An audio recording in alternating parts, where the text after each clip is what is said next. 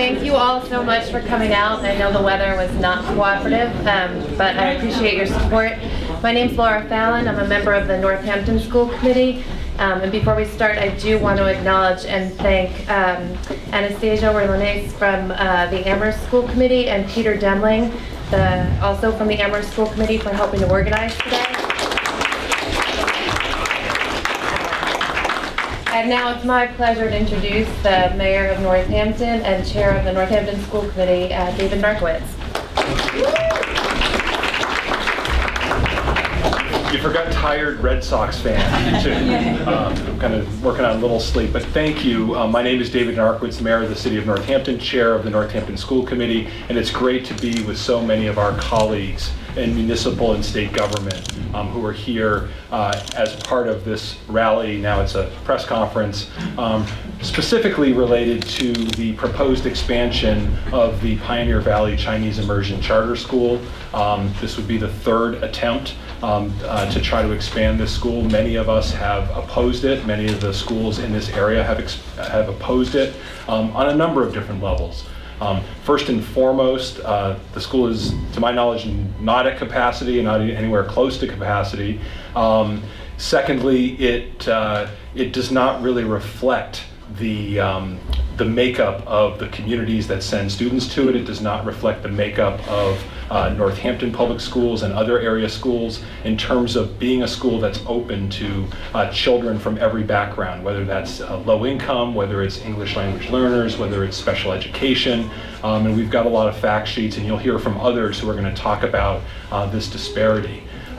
So on that sort of micro level, I am opposed to this, and our school committee opposes it. But on a more macro level, the fact that we're talking about expanding charter schools at a time when we know we have a fundamentally flawed, broken, and unfair charter school funding system that is completely unfair to local school districts. But just focusing a little bit on Northampton public schools, since the inception of charter schools 24 years ago, the City of Northampton has had over $27 million redirected to charter schools. In the last 5 years, almost $11 million taken right off the top of our budgets. In this current fiscal year, we will be losing $2.7 million from our budget, and that will be essentially 200 students spread across 6 schools and 13 grade levels. So we are being asked year after year to absorb these massive revenue losses, and it's impossible to do. Compounding that, there is a statutory formula to reimburse cities and towns to mitigate the impacts of the loss of those students. That has been never fully funded by the legislature, except maybe 1 year when they were trying to expand charters, I think. But currently, DESE estimates that that line item should be funded at about $172 million. That would be to provide the phased-in mitigation over 5 years to schools, so that when a child who leaves a classroom and takes $12,000 to $14,000 worth of tuition out of that classroom, that we can't replace that money. We still have to provide that classroom, provide that teacher. It was designed to mitigate that. The legislature has not fully funded that. So in terms of Northampton, we were shorted almost $1 million over the last 5 years in mitigation funds that we are entitled to receive but have not received. So, and in terms of how they're funded just generally, we try to backfill our budget. We try to increase our appropriation spending to make up for the loss. In 2013, Northampton adopted a $2.5 million override to try to augment the loss of funds. Well, the insidious piece of this is that the formula that determines charter school tuitions counts that override and actually sends a portion of that override to charter schools as part of the tuition. So it's sort of a cycle you cannot get out of. So in terms of the fundamental unfairness of the specific charter school that we're talking about today, and the fact that they do not represent the diversity of the communities they serve, and the larger funding issues, we should not be talking about expanding this or any other charter school in the Commonwealth of Massachusetts unless and until we have addressed the fundamental issues regarding not only charter school funding, but our entire Chapter 70 funding program. which again is the same pot of money, frankly. So we're basically being pitted against each other.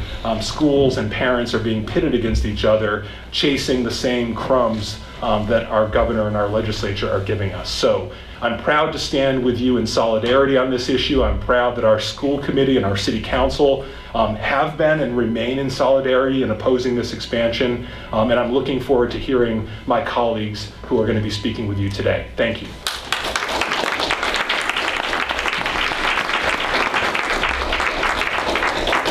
Thank you so much, Mayor Narkowitz. Next up, we have Denise Hurst of the Springfield School Committee.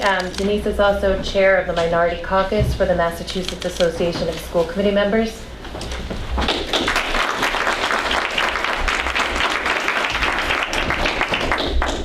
Before I begin my prepared remarks, thank you, Mayor Narkowitz, and thank you, Laura, and all of those, Anastasia, who helped to put this rally together, or this press conference together, to raise awareness around this very important issue that is affecting not only our school districts here in the Western Mass, but all across the Commonwealth. So good morning, thank you all for being here. Your presence today, especially during this weather, is a testament to how much you care about your community, especially the children and your local public school districts. My name is Denise Hurst, and I'm a school committee member in the city of Springfield. I am also a Springfield Public School graduate and a mother, a proud mother of a child who attends one of our underperforming schools in our district.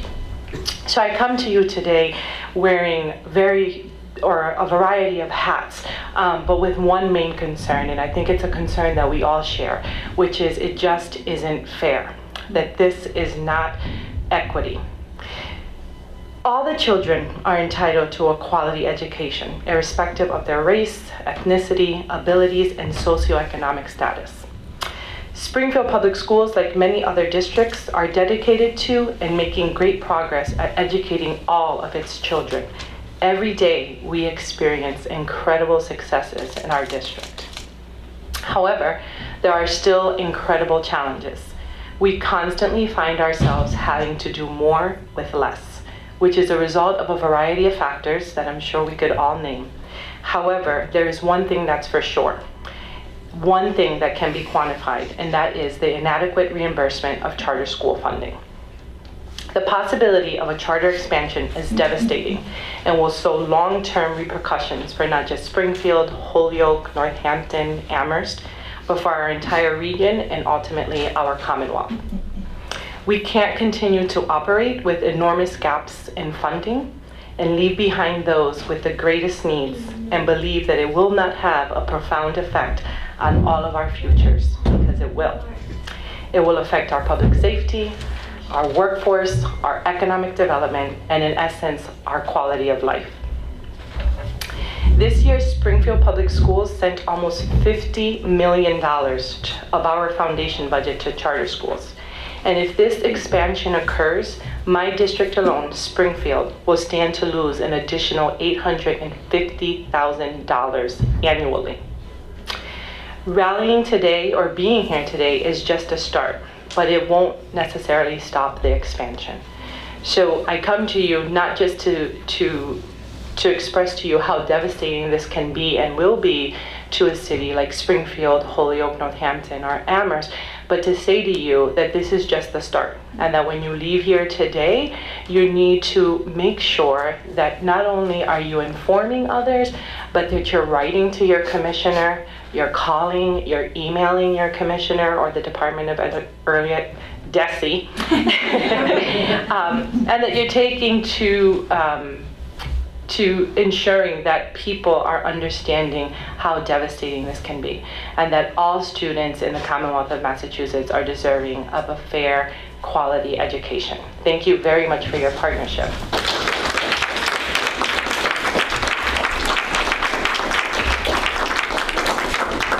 Thank you, Denise Hurst. Next, I'd like to welcome Heather Sheldon. She's a parent representative from the Amherst Public Schools.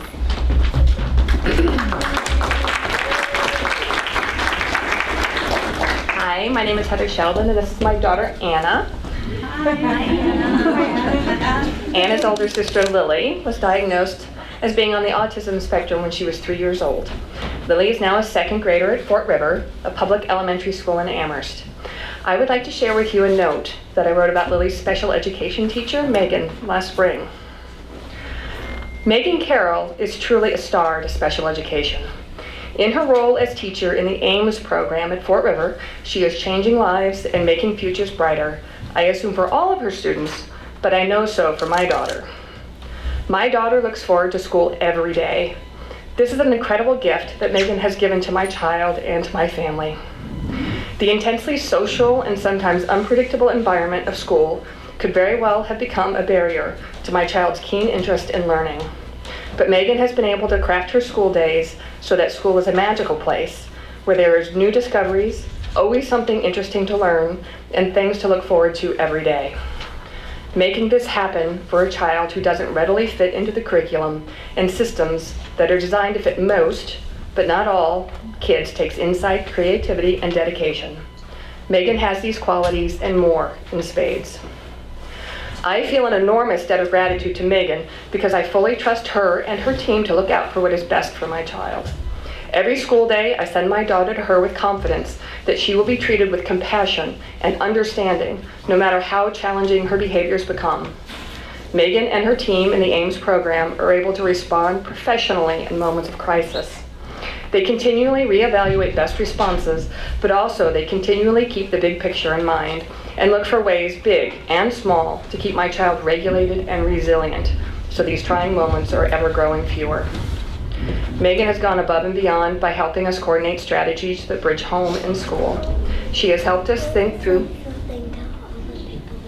Okay, when I'm done. She has helped us think through the appropriateness of group activities outside of school. She really cares that my daughter be exposed to environments and be supported in them where she can be her best self. My daughter's confidence and calm have grown every day that Megan has been looking out for her.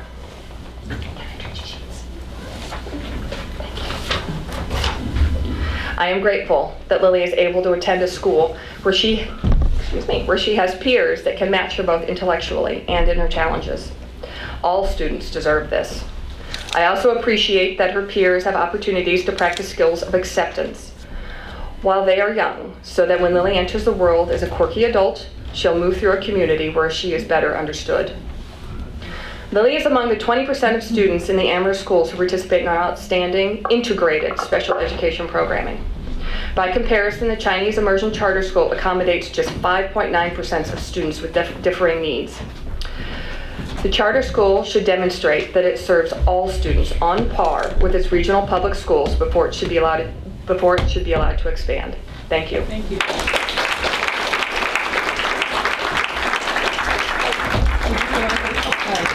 One more. Yeah. Let's see what she says. I also wanted to say I like that you'll all watch my mom together in one group, in one place.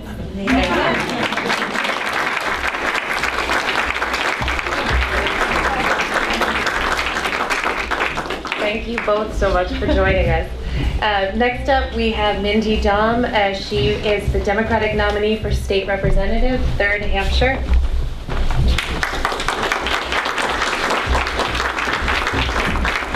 Thank you very much. I'm Mindy Dom. I'm the Democratic nominee for State Rep for 3rd Hampshire, which includes Amherst, Pelham, and 1 precinct of Granby. And those are 3 communities that are united in their opposition to the application of the Chinese Immersion Charter School. I'm really pleased to be here. I made some prepared remarks so that I could stay on topic and not delay. But I also want to thank Denise for sharing Springfield's experience with those of us who live in this part of the valley. Often there's a divide between us, and I'm hopeful that this particular issue will also sort of bring in a new era of working together. And it's stunning to me how much money is coming out of the Springfield budget. We often think in this part of the valley that we're being the most impacted by something. And when you hear about $850,000 a year coming out of a budget that's already depleted, that's already identified as at-risk and vulnerable, it's painful for me. So I'm grateful for you for sharing that. And Heather, I am grateful for your story, sharing your story and your experience, especially because it concerns the school district that I'm represent, but also that my kids went to, and I'm grateful for your insight into how your family and your particular child benefits from an equal access to programming, so thank you. And that's not even my prepared remarks. I'm concerned about the current impacts of what we call the funding mechanism for charter schools and how expansion of existing charter schools exacerbates those impacts. I kind of felt after the mayor spoke, I could have just said what he said, but so I'll be repeating some of those same themes. Here's what concerns me. I'm concerned that the Commonwealth is using an outdated funding formula to support our community public schools, which leaves our schools with inadequate and diminishing resources to educate our children, simultaneously forcing these schools to meet increased and expensive requirements. I'm concerned that this dwindling pool of state funds can then also be diverted to fund charter schools, which do not face the same requirements as the community public school. It's a setup for failure.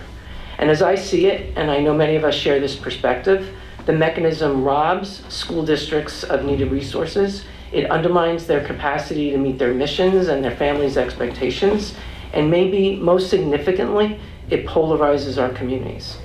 I'm concerned about the impact of this mechanism on school districts in the 3rd Hampshire District and throughout the Commonwealth and throughout the Valley and Western Massachusetts, and their capacity to sustain programs.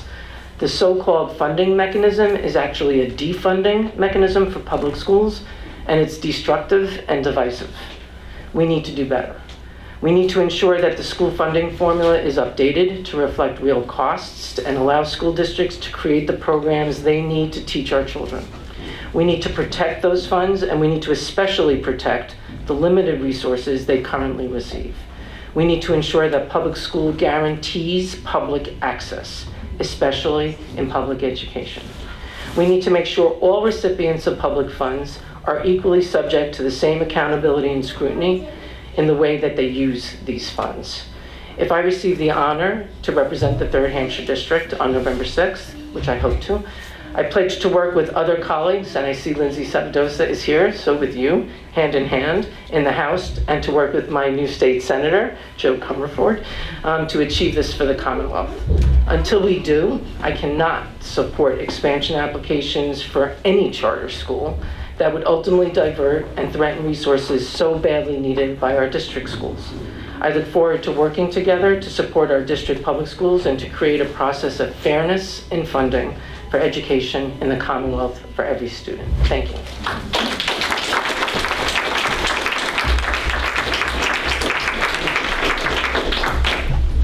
Thank you, Mindy. Next, I'd like to introduce Lindsay Sabadosa, a Democratic nominee for state representative for the 1st Hampshire.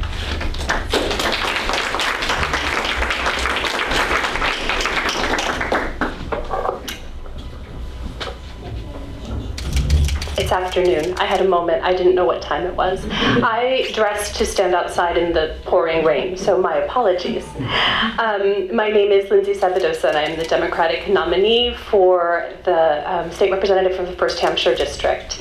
And I am also the parent of a 6th grader at JFK, a clarinet player. So I wanted to talk a little bit today about this application, because this is not the first time that a charter school, that the Chinese Immersion Charter School, rather, has applied for an application to expand. In fact, this happened 2 years ago, and that application was denied. The reasons for that was a lack of diversity in the student population, especially students with disabilities and ELL, and that the student population did not reflect the student population of the sending districts. So at the time, DESE, the Department of Elementary and Secondary Education, wrote, "The department strongly encourages the school to delay resubmission in order to identify methods to address the specific reasons individual board members declined to support the school's request." That was 2017. So here we are in 2018, a year later. And the board this January said, the board's specific concerns have not been addressed. I strongly encourage the school to implement targeted strategies over the next 2 or 3 years in order to demonstrate evidence that it has addressed or made effective progress to address the concerns expressed by the board prior to any further expansion request. I personally find it worrisome that a school continues to apply for something despite being denied, despite being asked to look into specific issues, and just really demonstrating an unwillingness to do so. And I question why that's happening, frankly. I'm very proud to say that in Northampton, 3 of our city councilors, Councilors Bidwell, Chiara, and Nash, are introducing a resolution to opposing a renewed application for expansion of the Pioneer Valley Chinese Immersion Charter School. And I am very proud to have read this resolution in sort of its draft form, and to have seen how they've really outlined how a 63% expansion of the Chinese immersion school is really going to hurt the schools in Northampton. And one of the beautiful things they did is that they showed what we could be using those funds for in this district. And they outlined things. I made a little list of them, such as preschool expansion, increasing foreign language instruction, musical education, adding teachers, and adjustment counselors, something that we know our schools all need. Adjustment counselors are overworked individuals.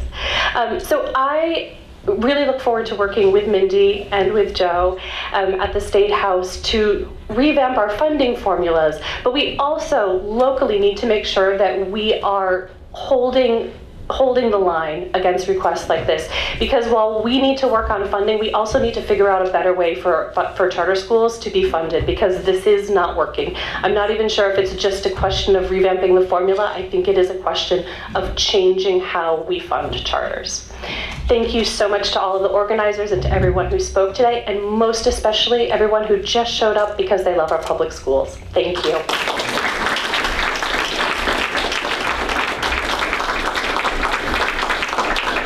Thank you so much, Lindsay. Next up, I'd like to invite Joe Comerford, Democratic nominee for State Senate for Franklin, Hampshire, and Worcester counties. Thanks so much, Laura. Thank you to you all. Thank you to the organizers and all of the speakers.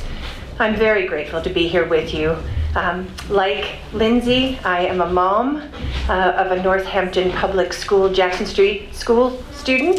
He's in 5th grade, Isaiah, and I also, like Lindsay, have a JFK 6th grader. So I have seen the brilliance of our local public schools, and I'm grateful to be here with so many supporters. I'm also, as Laura said, the Democratic nominee for the Hampshire-Franklin-Worcester State Senate District. Those are 24 cities and towns. So while we are here in Hampshire County, I am also thinking of the impact of charter schools on Franklin County. You know, I don't have to tell the folks in this room about the current polarization that's happening nationally. And this issue, the issue of charter schools and public schools, has a similar polarizing effect in our Commonwealth, right? So we're almost like the Commonwealth is within this nation where we're pitting families against each other unnecessarily. Right now, I believe that we would all agree, parents, wherever their children go to school, that education of our children is critical for our democracy. I believe that my children are best served in the Northampton Public Schools at Jackson Street and JFK. But regardless of that belief, I think we can all agree, and we must agree in the Commonwealth right now, that our education is imperative for democracy. And if you're not willing to think about it as an issue of democracy, certainly it's also imperative for our local economy, our Commonwealth economy, our national economy, to raise up the next generation of citizens of this great Commonwealth, of this great nation. But right now, what we have in terms of charter schools in the Commonwealth is the brutality of a zero-sum game, where our public schools lose every time we send money to charter schools. And that brutality has to be stopped, and it certainly cannot be expanded. So my issue, especially with this current application of the Pioneer Valley Chinese Immersion School, is that it came on the heels of a devastating loss that we felt in this last session of the legislature, where much needed funding to redress chronic underfunding of our public schools. It came on the heels of that loss, but then it also then came on the heels of an inability right now thus far, and I'm looking forward to working with Mindy and Lindsay on this, of an inability for us to tackle other issues with the way charter schools are currently constituted. So we have we have insufficient funds, and then we have chronic underfunding. Mayor Narkowitz talked about the chronic underfunding of charter mitigation. In Franklin County, they'll tell you that the chronic underfunding of regional transportation is another issue, right? So we take out the money for charter schools where we don't have enough money for base, we don't have enough money for mitigation, we don't have enough money for transportation. So we take it out. But there's more. There's more reasons why I don't support expansion. And some of these, of course, have already been said. The way currently charter schools are funded, where they have to take money out of city and town budgets. That is absolutely untenable for city and town budgets. Again, that's the brutality of the zero sum. I'm also very concerned about public oversight and transparency. Public funds require public oversight. Right now in the city of Northampton, we elect school committee members, my wife Ann is one of them, to work with our great superintendent and find the best and most accountable and transparent way for our public dollars to be spent. There is no such public oversight or accountability currently with charter schools. I believe that has to be addressed. And then, of course, other people and have said beautifully, the current bifurcated system, right? We have a two-tiered system currently where charter schools are not serving equal numbers of children across race, across ability, across class. So right now we have a two-tier system in the Commonwealth. Expansion of our charter schools will exacerbate that two-tier system. And that's not what we want. That's not the best for our children either. You know, in charter schools, in public schools, in private schools, if we have this groaning bifurcated system, we are not raising up citizens who can be the next generation of the leaders. They won't have the full sense, the full measure of what's needed in our Commonwealth or nation. And so, you know, I think about this issue as a net of mutuality, right? Dr. King has talked to us about that, where we're inextricably bound to each other, right? Parents who send their children to public schools are inextricably bound to parents who send their children to charters or other institutions. And I'm looking to take up this issue to, of course, fight with Lindsay and Mindy for the full funding of our public schools. Of course, that has to be the first thing that we do when we head to the legislature in January, but also to really unpack the gross inequities and inequalities and the way our charter schools are currently set up and run. And really, again, it's for the benefit of all of us. It's in that net of mutuality that we will do that work. Thanks so much.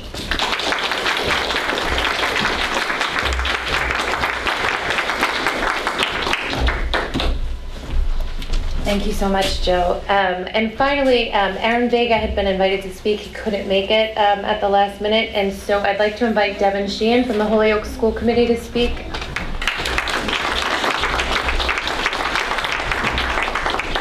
Thank you, Laura, and thank you, Mayor Narkowitz, for hosting us here today for this very important press conference and event. So, like Laura mentioned, I'm a member of the Holyoke School Committee, but I also have the honor of being the president of the Massachusetts Association of School Committees and representing the over 300 school committees that are members of our organization.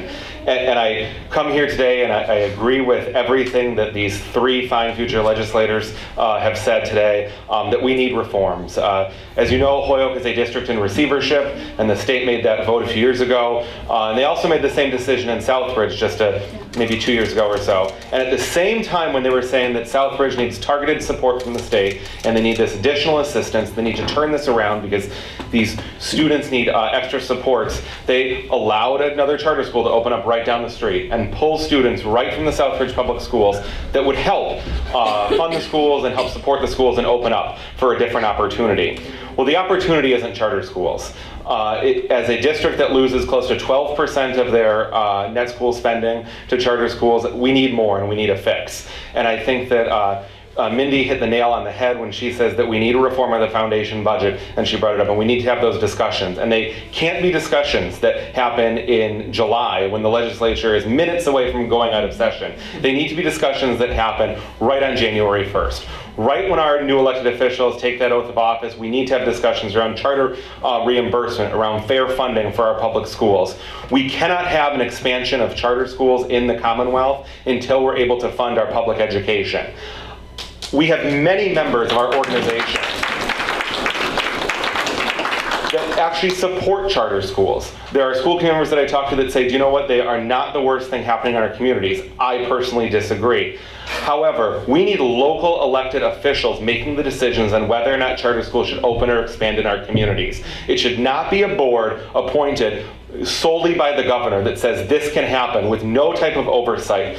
Remember, this board that said now twice no to expand in the Chinese immersion school is a different board today than it was a year ago, 2 years ago, or 5 years ago. So do not sit down on this fight. It could be a different outcome come when this new commissioner makes the decision. You need to write to your board members. The information on the sheet that passed around has the email address of the commissioner. I would encourage you to go on the DESC website, find your board members, call them up, send them emails. Just because they're appointed by the governor doesn't mean they don't represent the citizenry of Massachusetts. They are here to lead our public schools and here to be advocates. So call them up and hold them accountable and say, I've talked to my local elected official, I've talked to my legislature. You are the people that make the decision. Tell them that you don't want an expansion of the charter school. You don't want to see new charter schools opening up in your community until we can fix public education for the hundreds of thousands of students here in the Commonwealth of Massachusetts. Make those phone calls, send those emails. Go out to your communities and have rallies like this and have discussions like this and say, we need to first fight for the students that are living in our communities. As an organization, I'm excited to work with Lindsay and Joe and Mindy as we move forward and we improve education for every student in the Commonwealth. Thank you.